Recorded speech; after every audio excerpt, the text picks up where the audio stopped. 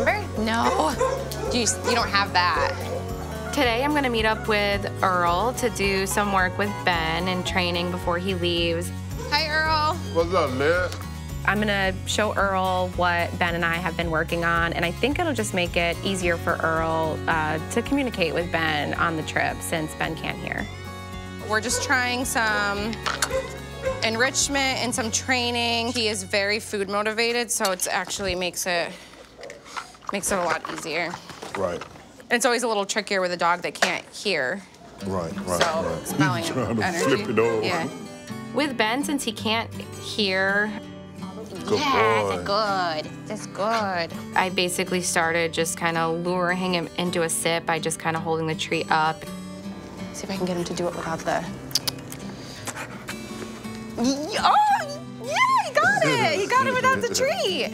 Eventually, I'm able to kind of not have the treat in my hand and just kind of hand signal him to where he's sitting. Because you're a small boy. Yeah, he's good. He's good. He's a good boy. With trying to teach him down, he was starting to slowly get it without the treat in my hand, but I still kind of need to use the hand motion since he can't hear and I'm not able to use a verbal cue with him. So hold it up, yeah. Yep, perfect. Good boy. Now give him the treat. I want the. Oh, you want the down? Yeah, I want the. All right. There you go. Good boy. Good boy. From everything that I've seen and learned, there isn't necessarily set hand signals when it comes to training deaf dogs. Since he's into it too, like they could even have fun with it. They can teach him spin. Yeah. At the end of the day, you have to do what works for you and your dog. He's such a quick learner.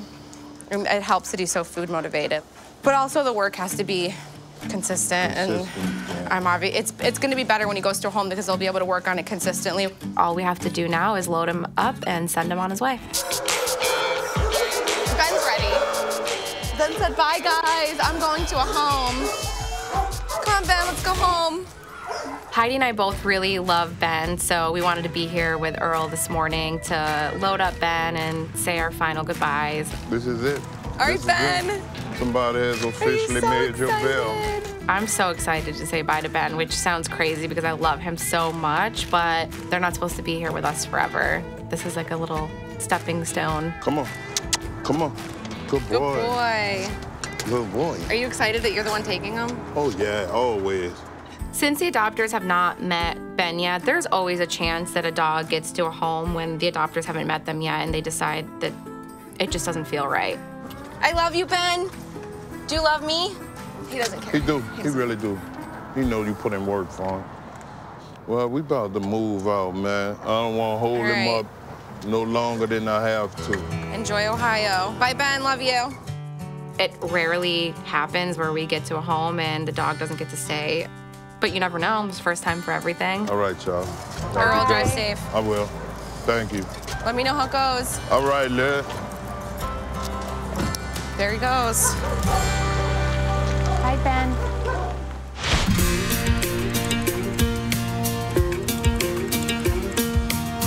All right, Ben is over with for you, boy. I'm about to turn you loose. So today we're here in Ohio, and it's for a good cause. Ben is gone to his forever home. All right, Ben, time to get yourself together. Having a deaf dog, it's just like having a dog that could hear. They only hear with their eyes. We are confident that they can handle this, but you never know. So we still have our fingers crossed for Ben.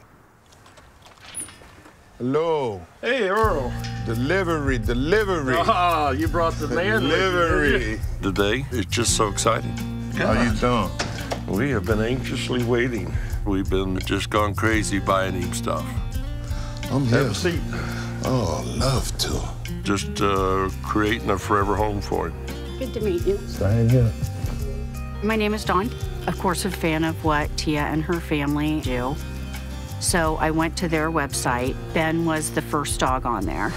He's adorable. He has that little mustache under his nose, so cute.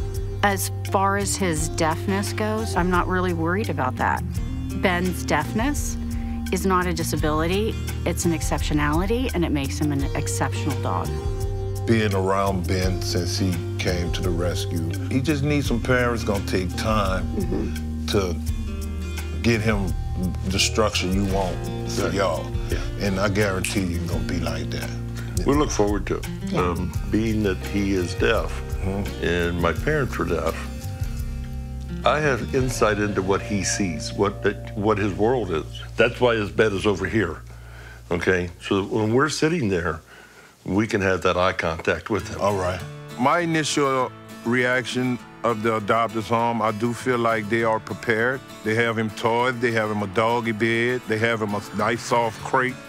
But I like to go see the backyard. But my main concern always be with the yard, because it'll be a sad thing if we drop the dog off today and he escaped tomorrow and something bad happens. So Ms. Tia's main objective is they have a secure yard. All this for him? All that's for him. Oh, that's for him. Oh my God. 300 feet to the back. Man, that man gonna forget about us so quick. The fence is something that I and with the help of my friends over the last 3 weeks have installed. This is nice, man. I just want to see his excitement when he realizes that he has all this space. It's not confined to just a kennel. He gonna love being out here. When I saw the backyard, I tried to make a deal like take me and send Ben back. Beautiful yard, a lot of space. Oh, sound like y'all ready for y'all package. Y'all love to go get him. So it really made me feel good about that situation. You ready? Huh? Come on. I'm excited. I'm nervous that he will be sad, Oh, you act like you know where you gone. like missing other dogs, missing New Orleans. I just hope he's okay here. Here we go. Hi. He act like he knew exactly where he was going. Come on around here. Come on around here. Come on. Hi. He's Hi. just looking around. Yeah, he walked up to the front door like, man, get me out of here, I'm home. I just feel like just overjoyed. Just so glad he's here. You hit the spot, I Good think. boy, that's it. Did I find it? First time I petted him, his head just rolled over like, you found the spot. This is it, Ben. This is it.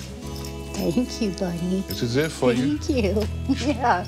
We're just really glad he's here. Come on, we're going He's this gonna way. be sniffing everywhere. We're going this way. Oh, yeah. Come on, this way.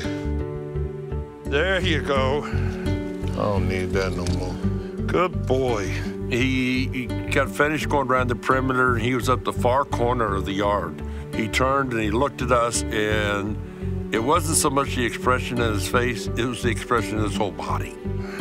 Come on. That's what I'm... He just started running.